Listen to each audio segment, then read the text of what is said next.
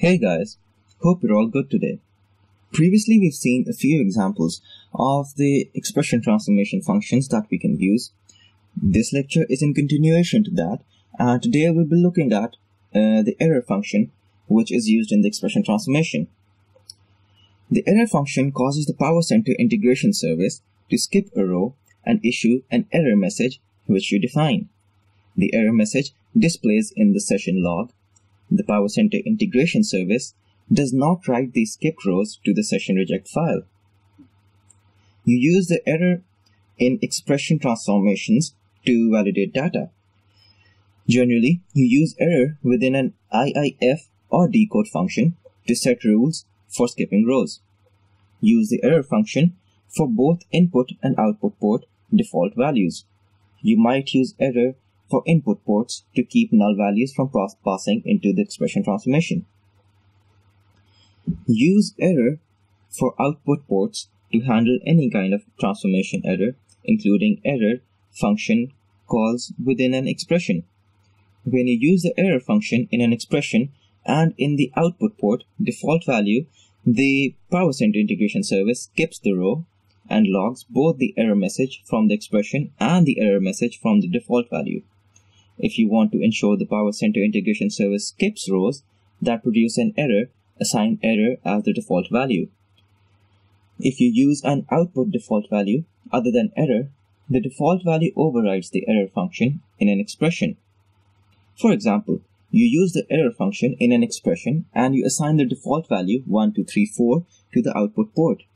Each time the Powercenter integration service encounters the error function in the expression, it overrides the error with the value 1234 and passes 1234 to the next transformation. It does not skip the row and it does not log an error in the session log. Its syntax is error, and in the brackets there is an argument called string. The string argument is the required argument, and it is the message that you want to display when the integration service skips a row based on the expression containing the error function. The string can be of any length. The return value is of string type. So let's take a look at an example of the error function. And the problem that we'll be solving is that we need to send the incoming negative salaries to the .bat file and load the rest to the target table. So let's move on to the Powercenter designer.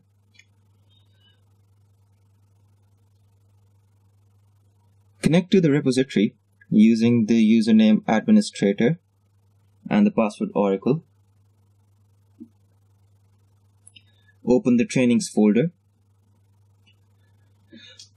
Open the trainings folder now and create a new mapping. Let's name the mapping as m_employees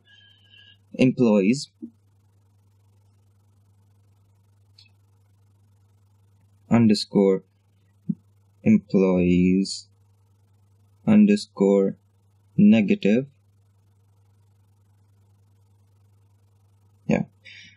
We'll be using the sources and targets that we've already created.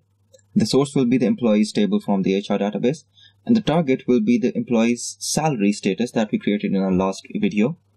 So we won't be needing the salary status column in this, but so let's bring in an expression transformation in between. Let's arrange this a little. Bring forward a few of the columns that we'll be needing, which are employee ID, first and the last name, the salary, and that would be it. Let's bring this forward to the expression transformation. Double click on the transformation to open its properties.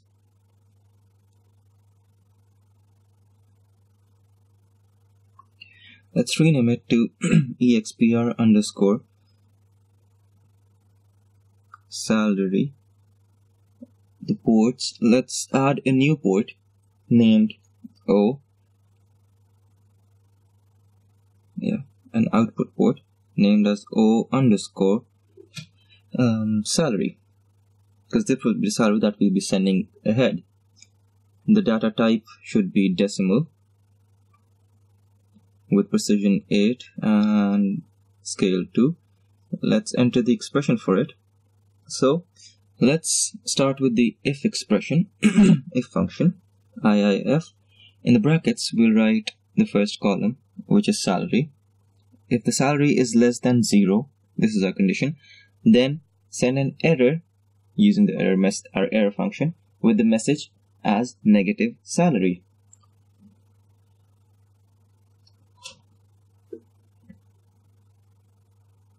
Then after the comma, we'll send otherwise the salary as it is. If the salary is less than 0, then send an error. Otherwise, send the salary as it is. Validate the expression, click OK. Yeah, OK.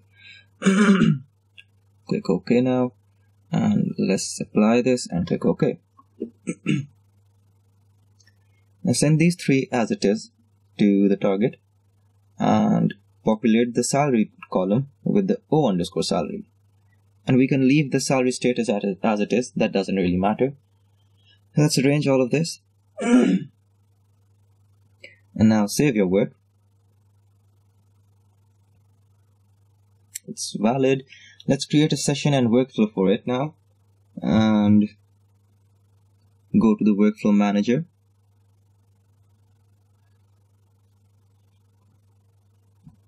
Let's create a new workflow named as WF underscore employees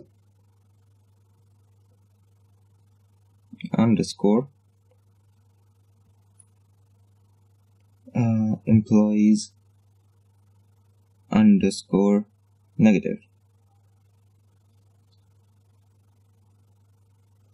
Okay, yeah. We need to create a session for the mapping that we created. So let's select this mapping, click OK. And then link them both together. Double click on the session to enter the properties. Rename it and remove the M underscore for naming convention purposes. Select the fail parent if task fails option. Go to the properties tab. Here we'll set the right backward compatibility session log files. And for the source connection value, we'll give in the HR object. And for the target, we'll give in the target database. Click OK. Let's move over to the config objects. As we have nothing else to set over here, yeah, config objects. Here, scroll down and set the save session log for these runs as 5.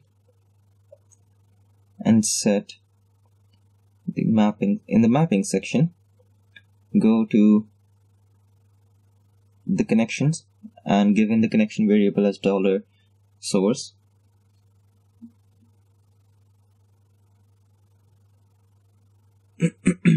Nothing else to be set over here. Given the salary status as connection as the target $target connection variable.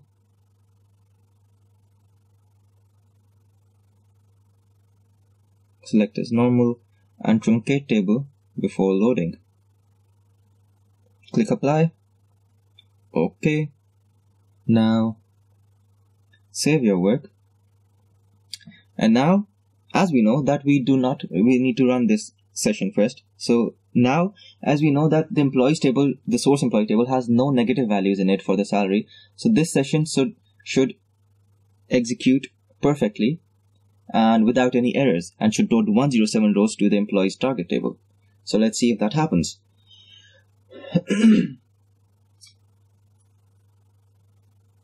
Yes, it has. Now, what we need to do is we need to bring in some negative values into our source. So let's go to the source database.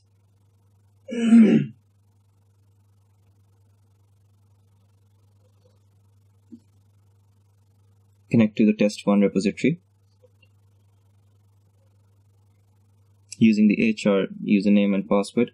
Okay, we've already created a table named the employees test table, so we'll be using that as I don't want to mess up the data in the employees table. So let's empty the employees test table first. Delete from employees underscore test. Execute this. Yeah.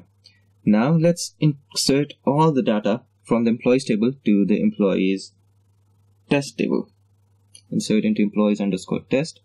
select steric from employees.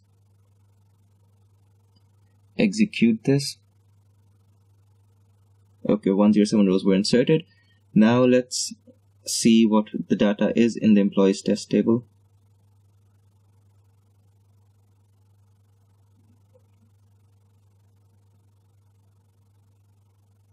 Execute this. And yeah, so let's given the salary for the employee ID 100 as negative. So update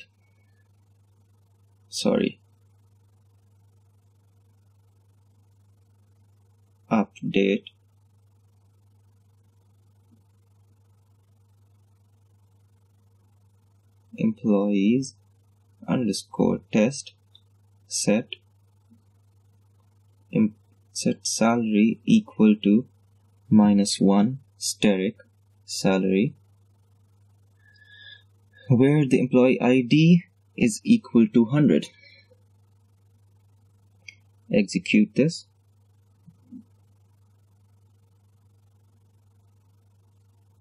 And let's see if the data has been altered or not.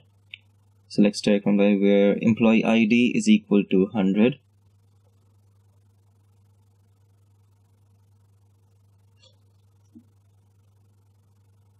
Execute this. Sorry, employee ID. My bad. Okay, execute this. And there you can see that the salary has been converted to negative 24,000. So let's go back to the workflow manager now and edit this session. Go to the mappings tab. Go to the mappings tab to the source qualifier. Scroll down in the properties, and over here in the owner name, let's give in it as HR and the source table name as employees underscore test. We're doing this instead of making a new mapping, as the employees test and the employees table have the same schema and the same definition. So it doesn't really matter if we change it over here. Click apply, click OK, save your work, and let's restart the workflow now and see what happens. It's running.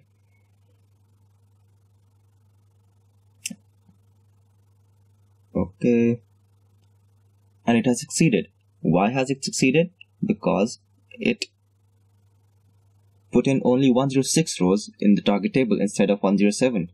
Now let's go to the session log and see where the error occurred and why one of the rows wasn't. Okay, here you can see that the error negative salary has been displayed in the session log, and one of the rows which had the salary as negative 24,000 was rejected and not loaded into the target table.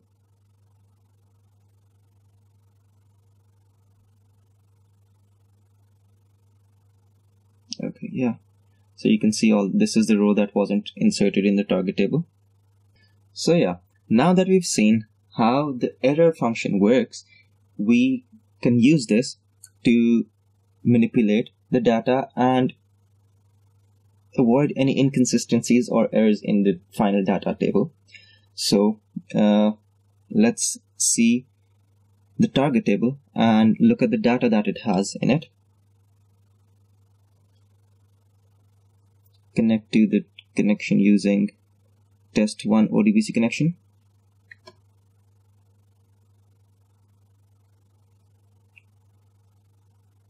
Connect using the username target. Password target as well.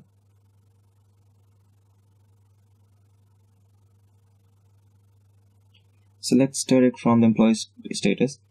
So yeah, there you can see that we have 106 rows and there's none as 100.